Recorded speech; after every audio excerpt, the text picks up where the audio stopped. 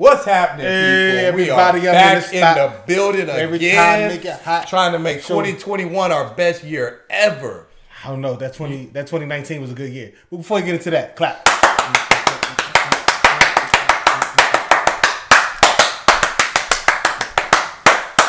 Comic books. It's what we're here to talk about. Woo. Hands don't even hurt. You say that. You say that. Yeah. That's a lie. That was some real clapping there. Oh, man. Woo. Today, we are here to talk about none other than the correlation between the comic book and the movie. How much of those need to be together? Like, how much of the comic book does the comic book movie have to take for it to be authentic? Or for you as a comic book fan to say, I like that. They said they were using this comic book storyline. They used it. They did a great job. How much of that comic book storyline do they need to use for it to be like, you know, they used it correctly? That was a great show. Talking about animated or just live action? We're going to go live action first. Live action? Live action first. Okay, fine. Because animated doesn't count. Animated, you have to use it word for word. Animated, I don't care what you say. Animated, it has to be exactly in the comics. My original answer was whatever percent DC came up with in the animated movies, that's what you're going to do. That's my original answer. Yeah. But then I thought about other stuff. So I'm going 75%. Wow. 75%. That's and I'm gonna tell you way higher than me, but okay. And I'm going to tell you why. All right. The premise of the story has to be exactly from the comic books. Okay? The premise of it can't change. Okay. You want to change details within it to make it work whatever universe you're in? Okay. That's fine. Okay. But the premise, like for instance, Civil War. The premise was heroes on one side, heroes on against the other side. They both have right and wrong reasons, and they're just going and they clash, and it ends up in the fight. That's the premise of it. Now, if you want to get then you got to have Captain America versus Iron Man. And they got to be a legit thing. But the premise has to stay the same. Heroes fighting heroes. Rights versus, identity, whatever. Each one was different. But they had to be fighting for a reason that was both right and wrong at the same time. Okay. And people taking it too far. Okay. Like in the comic books when they actually killed, was it Giant Man? Was it Giant and they died really big and they had to build a huge grave. Disrespectful. Sheesh. Oh my God. He had to make a clone Thor and he killed a guy. He can't control it. Oh my God. Yeah.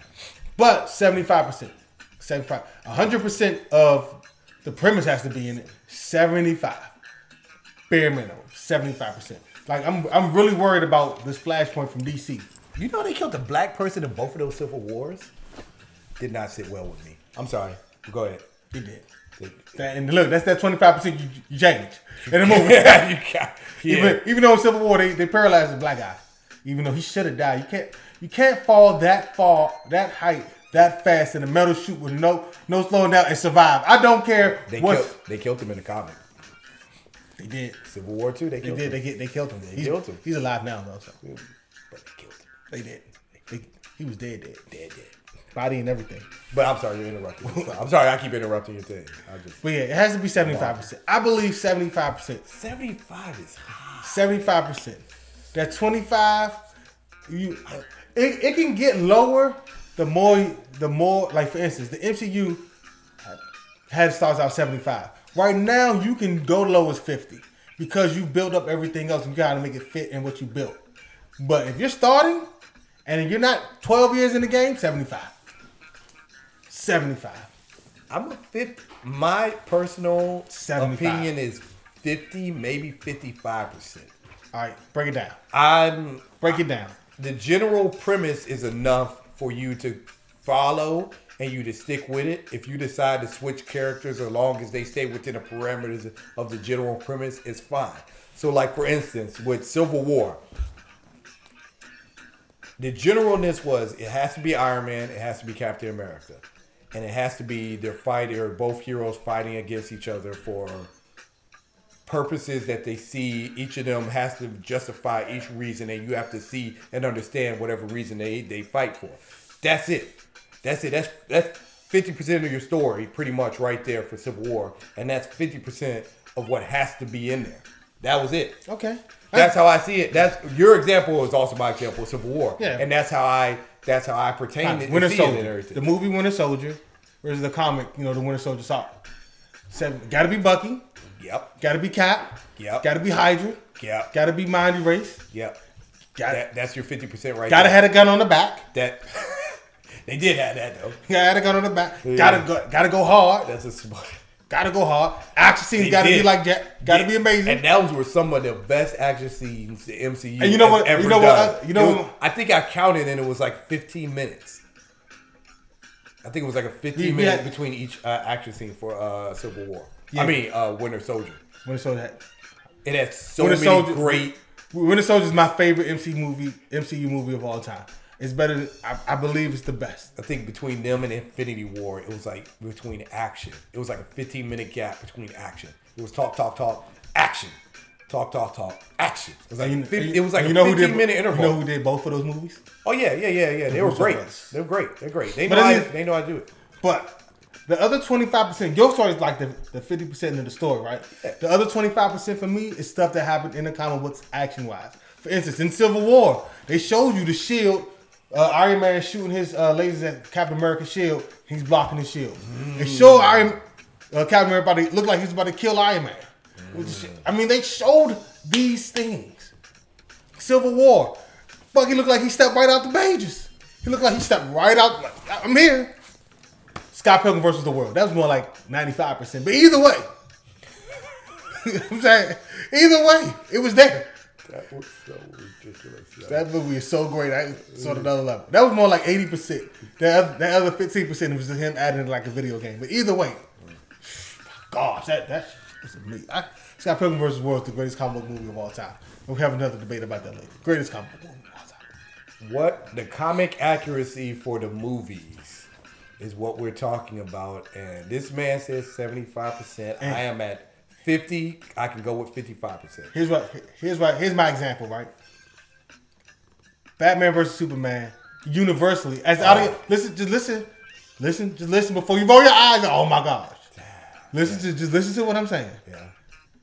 For the majority, for some reason that I don't understand, y'all don't like the movie, right? Right. Look how far that is away from the comic. Because it wasn't meant to be made. It wasn't meant to be made. Just look how far. I don't think the masses were going to accept something like that. No matter. If you want the masses to like the masses like, it has to be at least 75. The 25% is to dumbing it down for the people who don't know. Then it shouldn't be converted over. That's the simple thing is that Batman versus Superman's original movie. Not everything is able to be adapted into the live action, especially when it comes to comic books, and that is one of them. Like the biggest issue, like I'm an anime fan.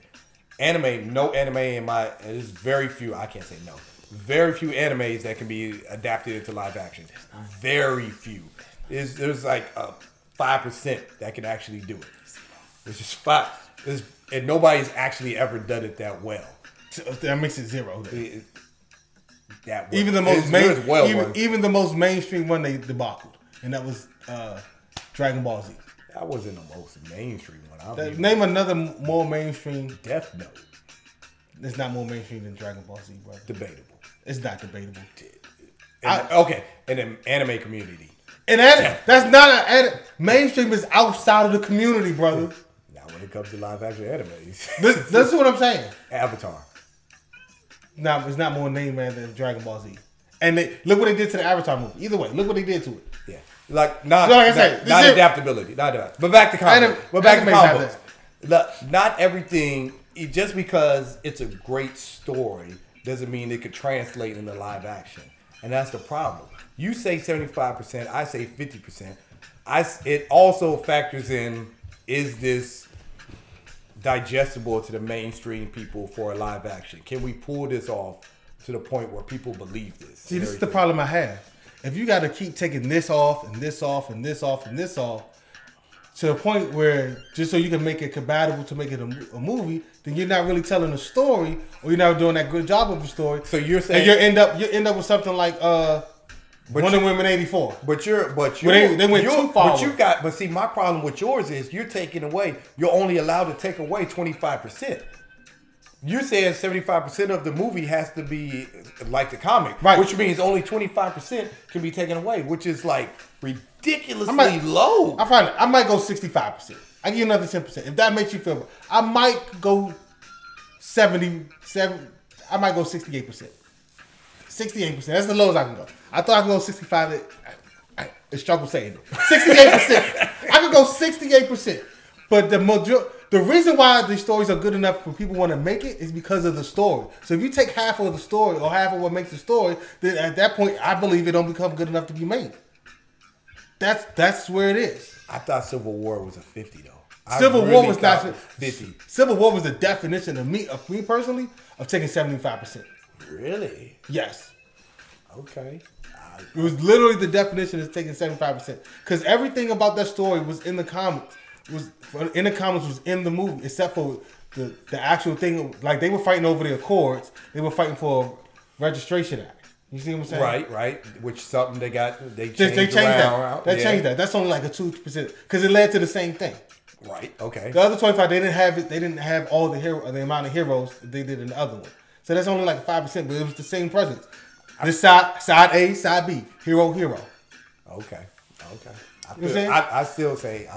I thought you guys let us know in the comment section how much of the comic book of Civil War versus the movie was put into was adapted. How much of the comic book was adapted into the movie for Civil War? The 25% to me is that the actual details that really make a story go over the top. Right. That's what the 25% of it is to me. Because you got to take that away.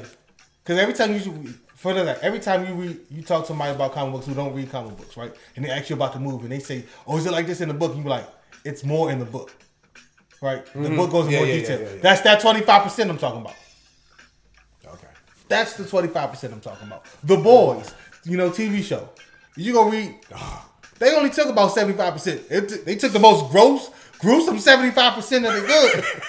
They only took about 75%, 25% out of it. They did a great adaptation for that for the TV show, but you got a lot more to work with. They did some excellent work around with that. And then that second season, they took a little more than that 75% away, and it wasn't as good as that first season.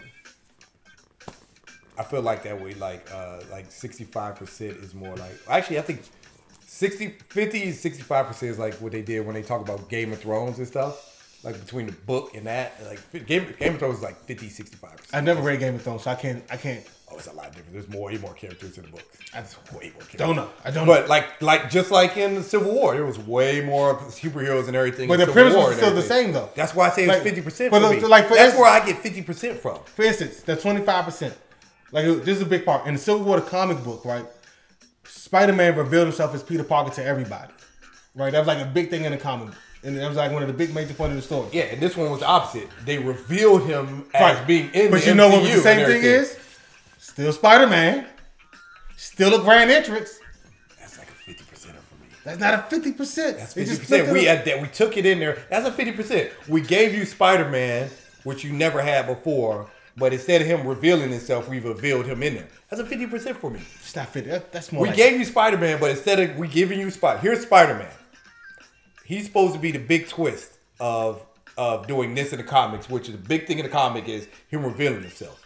But instead of revealing himself in the movie, we debut him as being in the MCU. Yeah, see, that's 50% for me. See, 50% for me would be him not being in it at all. Just like a good most of the 25% is not having a whole what's the dude's name from Fantastic Four? Reed Richards in it at all. Okay, that's a big part. That's a big chunk of that 75%. I mean, of that 25%. Not having Reed Richards in there at all. Because if you read the comic book, Reed Richards was like, he was pretty much the brains of the operation when it came backing up Tony Stark. Yeah. But you got to work with what you got. So I'm not denying that. So, but what you should have is at least at bare minimum, because I did say I would go down at bare minimum 68%. That's what you should at least have.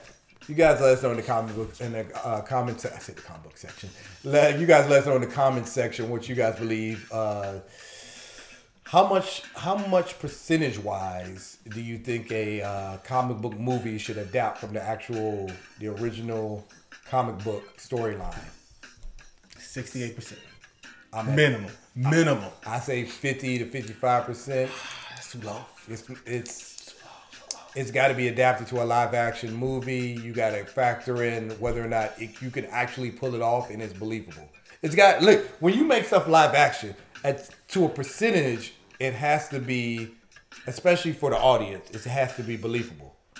So I take out that 25% of the detail. That 25%. That 25%. All that stuff like that couldn't really happen and stuff like that. That's why you're taking it out. That's exactly why you're taking it out.